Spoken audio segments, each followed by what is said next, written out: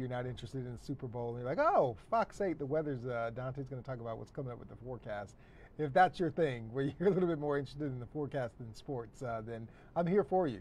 Once I'm done with this, then I'm going to try and get into the Super Bowl. It comes on about 25 minutes or so, so I certainly won't be talking that long. Who are you rooting for, by the way? I'm going to go for the Eagles. I mean, I feel like KC, it's just, that's always, it's Andy Reid, Patrick Mahomes. That's just the easy, the safe. I'm going to go ahead and go with Jalen Hurts. I've watched him since college with Alabama, and then he went over to Oklahoma and everything. So I'll go ahead and root for the Eagles. But that's neither here nor there. Let's talk about the forecast, all right? So it was a great weekend. A little cooler yesterday, milder today. Plenty of sunshine both days, though. I mean, you just really just enjoy this time of year soaking up the sun. And we got more to come, too.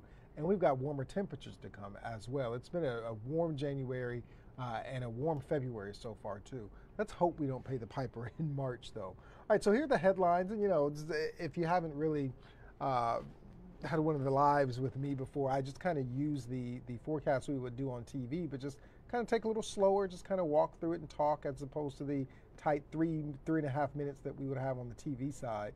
I wouldn't be even talking this much if we were on the TV side about Super Bowl and whatnot and what have you, because we got to go. But it's a sunny start Monday and Tuesday as well. So Valentine's Day, looking good. Partly cloudy skies, mix of sun and clouds, and warm temperatures. We get even warmer by midweek, Wednesday, Thursday. We're back into the 60s, 50s for your Valentine's Day. Storms, too. We've got to talk about the possibility of some severe thunderstorms by the time we head into the day on Thursday in February. There's an old weather folklore that says if you have a thunderstorm in winter, within 10 days you'll have snow. And that's usually correct, because usually you're having one of these systems with the warm front comes in, bring you the storms, and then a cold front comes in and changes the precip to colder, changes the cold air and the precip into snow from the cold air. So, I mean, it's really one of those things that may ring true this week. Maybe as we get into Friday, some lake effect snow showers. So today we went to 52 after a morning low of 25. Morning low is about where we should be this time of year, typical cold, but the normal certainly not. Normal was 38. Normal was a lot cooler than what we did today. At least we don't have what we had back in 1875, the record low of 8 below, and 68 back in 1999. Dun, dun, dun, dun, dun. Okay, that's a little Prince for you. Sunrise at 7:26, sunset at 5:57. So by the time we get to Wednesday, day after the Super Bowl, we'll have a 6 o'clock sunset.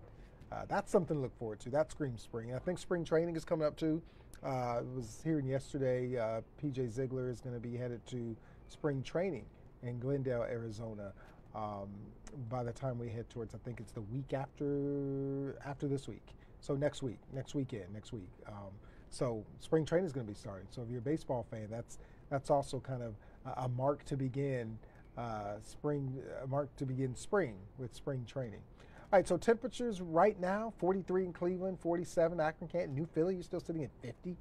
47 in Mansfield, 50 over in Toledo. Nice mild air coming in here, loving this. We'll spend the next couple of hours in the 40s, then we'll drop into the 30s for much of the evening. And we'll kind of stay in the 30s. Overnight low going to be right around 30. Clear skies too, so it's going to be a quiet night for us. Look at these average highs by month though. What we've been seeing so far is more indicative of like March or April as opposed to February.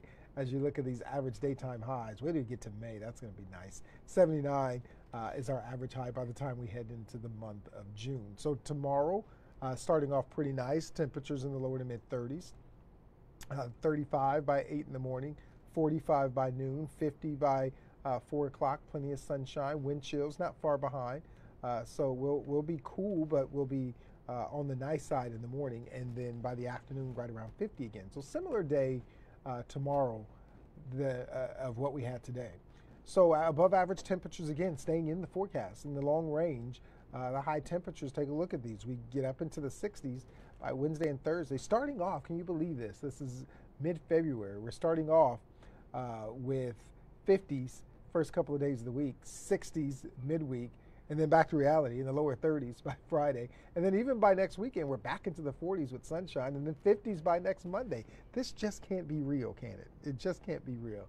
I have the feeling that March is just, I don't know, going to be something else, but we'll see. And that something else could actually mean not even necessarily cold and snow. It could mean that if we continue to see these warmer trends, even into March, then that could probably foretell into more severe weather. So sometimes some winters, I'm recalling I think maybe 2 winters ago, I think it was the winter right before I came back here to Northeast Ohio and I was down in Dayton. And Dayton's usually a severe weather area in Southwest Ohio. We did not have any severe thunderstorm warnings or tornado warnings well until summertime. And I think that we were all talking, including the National Weather Service, that because the colder air, the cooler air just really stuck around for a long time. And so because that was the case, that really tampered down on the severe weather season, which, I mean, although we love the warm weather, we do, but at the same time, we also don't want to have to deal with tornadoes and winds doing power damage, power outages, and trees down and all that sort of stuff. So sometimes it's one of those where we got to, really think about what is it that you really want. So sometimes the colder air sticking around, we hate it, but it does us a favor because we don't have to deal with that severe stuff. But sometimes we want to warm up, and sometimes it's a trade-off. But here's the weather whiplash, kind of going to feel like spring into this week. Wednesday we're at 63, then by Friday at 31. So there's that, thunder one day, and then within 10 days you get some snow showers. We're dry Monday, Tuesday, and Wednesday, maybe an isolated morning shower on Wednesday, but by and large we're dry. Thursday we got the rain and the wind coming and some thunderstorms, possibly strong to severe with some really gusty winds and heavy downpours. And then we move into Friday. Once the cold air comes in here behind this cold front, we have some morning lake effect snow showers, and that could last throughout the day.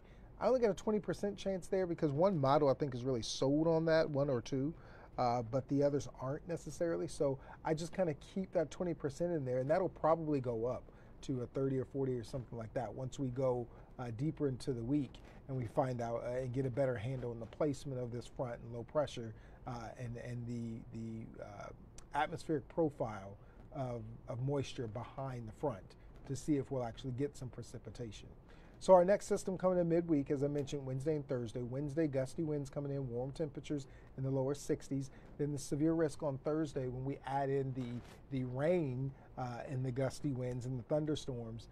And then on Friday, colder air behind the front. Any precipitation falling probably as a rain-snow mix or all snow showers as we go throughout probably more snow showers because the temperatures are cold enough on Friday where we're only at 31.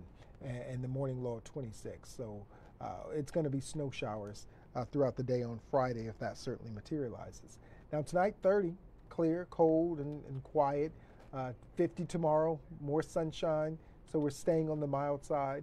And then the 8-day forecast, Valentine's Day, 52, partly cloudy. 63, mix of sun and clouds for Wednesday.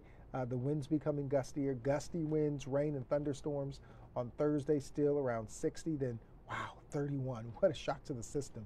We go from 60 to 26 Thursday night, and then 31 Friday, cloudy skies around. Then the sun comes back out by next weekend. Skies not only brighten, but temperatures warm up to the lower 40s on Saturday, near 50 on Sunday, and then lower 50s and mostly cloudy skies by the time we head into the day next Monday. So we've got a little bit of an up and down in the 8-day forecast, a little bit of a roller coaster, not a whole lot. Then we got 50s, we got 60s, that one dramatic 30 on Friday, and then by next weekend back into the 40s. So not looking too bad for a mid-February 8-day forecast, to tell you the truth. And most of the days, I believe, are dry anyway. Here, let me look at my little cheat sheet. Monday mostly sunny, Tuesday partly cloudy, Wednesday partly cloudy, rain and storms on Thursday, Friday some snow showers around, but dry for Saturday, Sunday, and next Monday. So most of the days are dry, looking good. Another good 8-day forecast, in all honesty. Again, I think somewhere we're going to pay the piper. I keep thinking that somewhere, some way, shape, or form, it's going to get us either in severe weather or in cold and snow somewhere. March probably is going to be that month where and sometimes April too, where we're going to have to pay the piper. We'll probably be sitting at like 12 degrees the last day of April or something. Talking about where's that warm January and February at? Anyway, about 15 minutes or so until the Super Bowl comes on, I believe. So with that, I will see you. We're coming on late tonight, by the way. So for those of you who like to tune in, we will be on, I believe, 11:40 is the time that we are scheduled to be on. So it's going to be a late one. So we will see you late at 11:40, and then we'll go off the air on Monday morning at 12:40. It's a full hour show. So we'll see you then, and I'm going to enjoy this Eagles win of the Super Bowl while working here hard for you in the Weather Center. All right, everybody, have a great one, and we'll see you TV side if you're with us, and if not, we'll see you throughout the week.